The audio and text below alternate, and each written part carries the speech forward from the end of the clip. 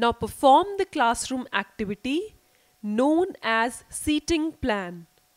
Draw a plan of the seating in your classroom, pushing all the desks together.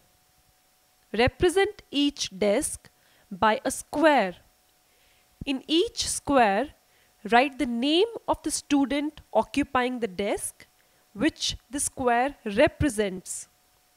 Position of each student in the classroom is described precisely by using two independent informations.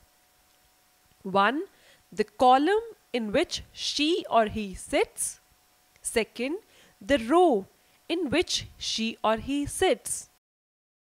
If you are sitting on the desk lying in the fifth column and third row, your position could be written as 5,3.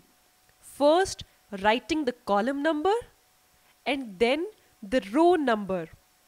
If Manik is sitting in the fourth column and first row, his seat is M4,1. The teacher's desk is not part of your seating plan.